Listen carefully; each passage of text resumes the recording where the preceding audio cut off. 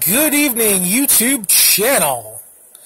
It is Belmont here again, and we are going right into, get ourselves another weapons haul from the Belmonts.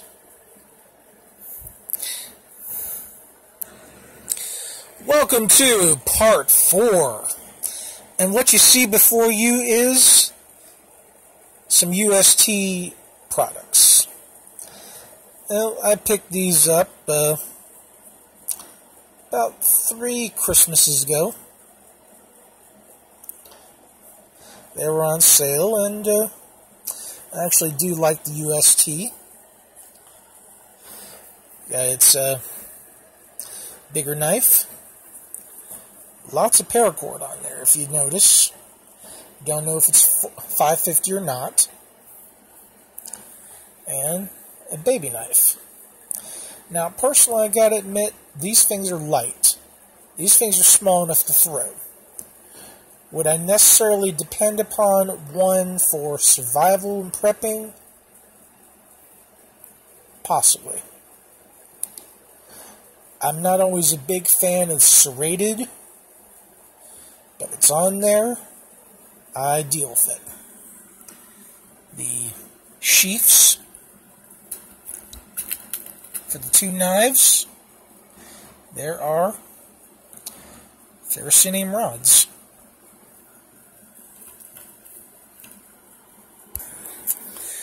Well, that was a brief pause, and you know how I love my SOG.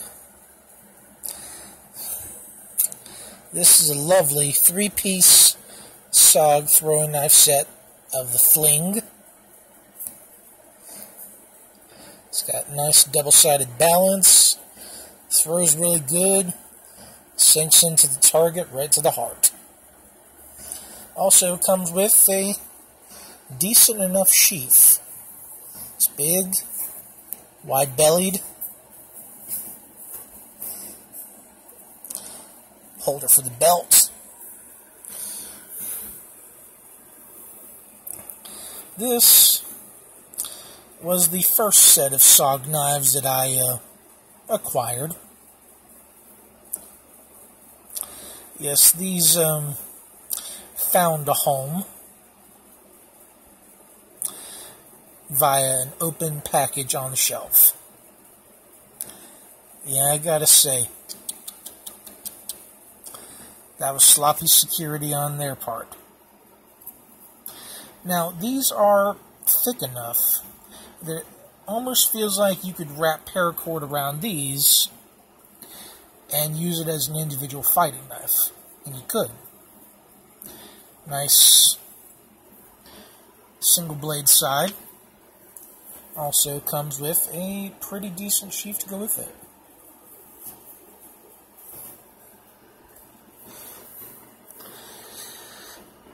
Now this is the SOG Spirit.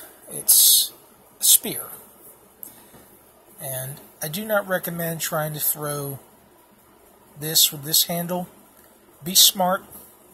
Attach it to a 5 to 6 foot length wooden mop or paint handle, or go to your local hardware store and buy you a really, really good quality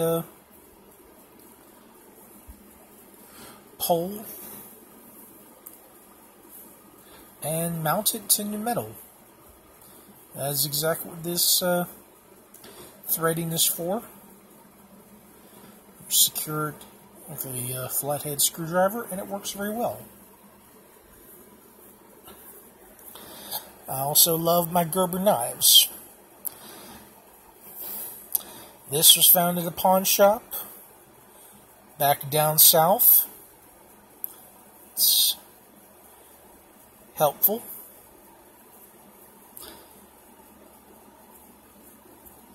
Nice little sharpness to it. This I actually found over by where I like to eat, back down south. Me and the little lady went for lunch one day. We crossed the parking lot, walking, crossed the grass and tree line, and there, sitting on the ground, was a fucking knife. Had no blood on it, no sheath.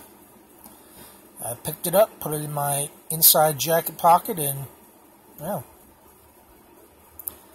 came in handy. I applied a simple lanyard for it. It's the grip and hold on to it.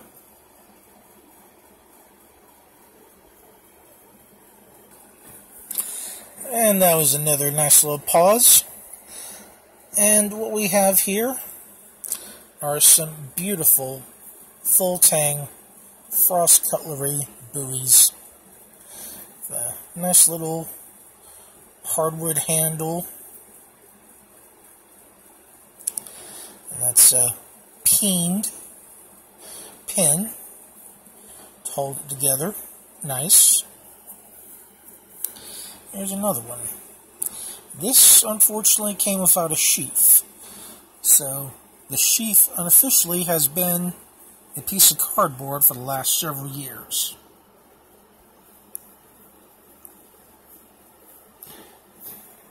It's nice big blade. Made in China, obviously.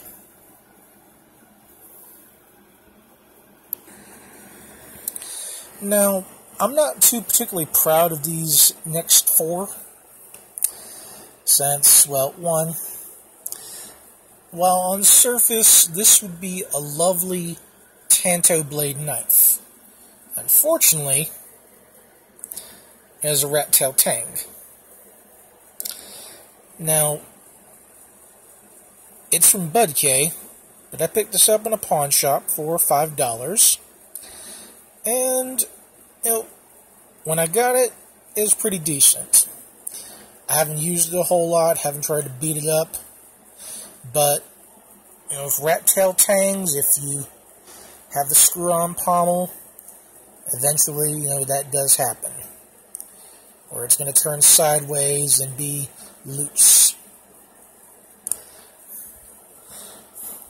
If this could be attached to something else or a larger piece of metal welded on, then you could simply wrap it in paracord and you'd have you a good, hefty tanto blade. This MTEG buoy does look like it's seen better days. This is another pawn shop purchase. It is also an MTEC knife. It's light. It's 440 stainless, painted. It's still relatively sharp.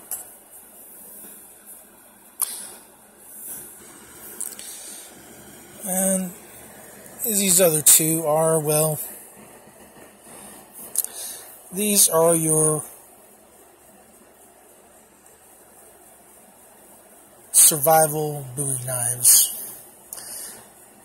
Here's a fun fact, that once upon a time, you could actually order these in the back of a comic book, back when you were seeing, you know, Rambo movies. And, you know, it has the compass on it. It has the screw head pommel. And it does have a small amount of supplies in it. Same for this one. This was also a pawn shop purchase.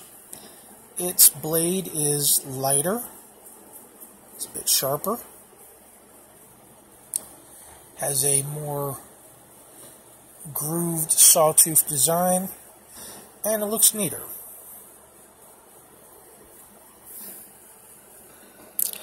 These here are our ceremonial knives.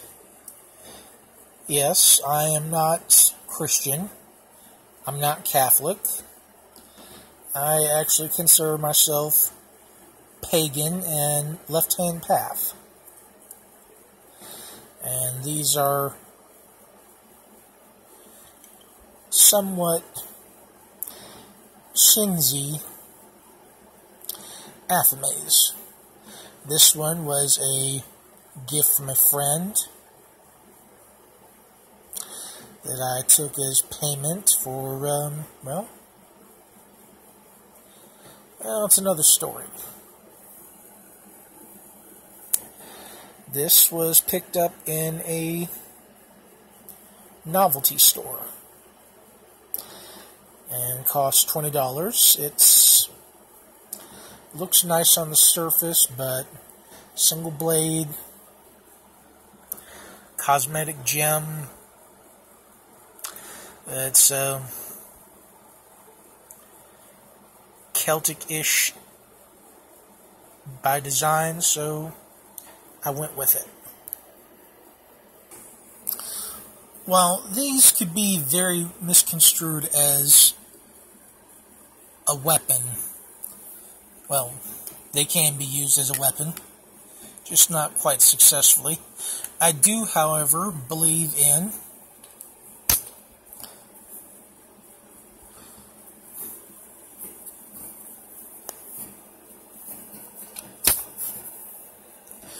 owning a flare gun.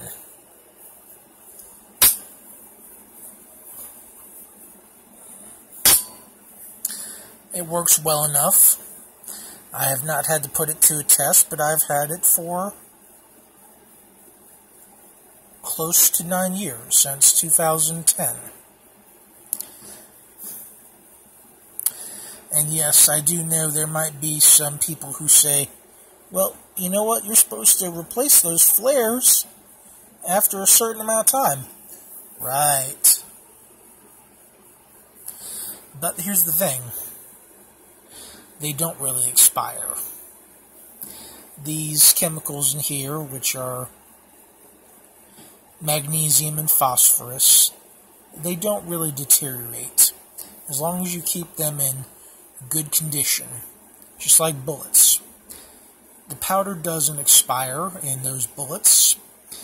I have shotgun shells that are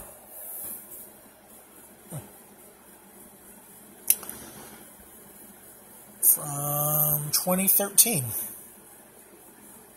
They're still good to go.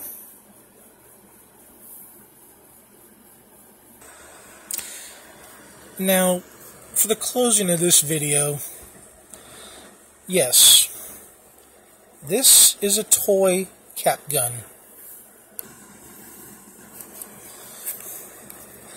And these are caps.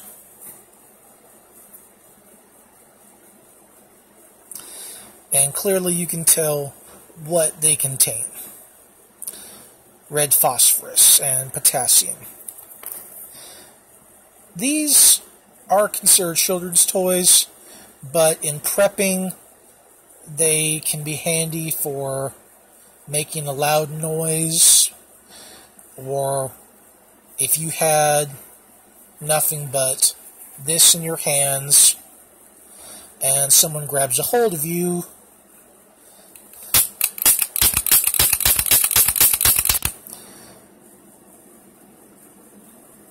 putting this next to his ear and popping off a few caps can definitely rupture someone's eardrum.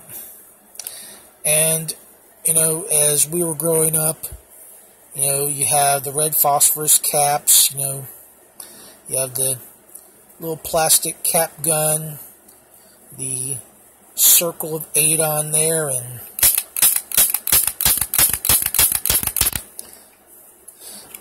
they're fun. But used in a different way, you can do a lot of damage to someone's ears. And this is not the end of the weapons hold videos, but this is a precursor to the beginning of a little bit about what goes inside my mind.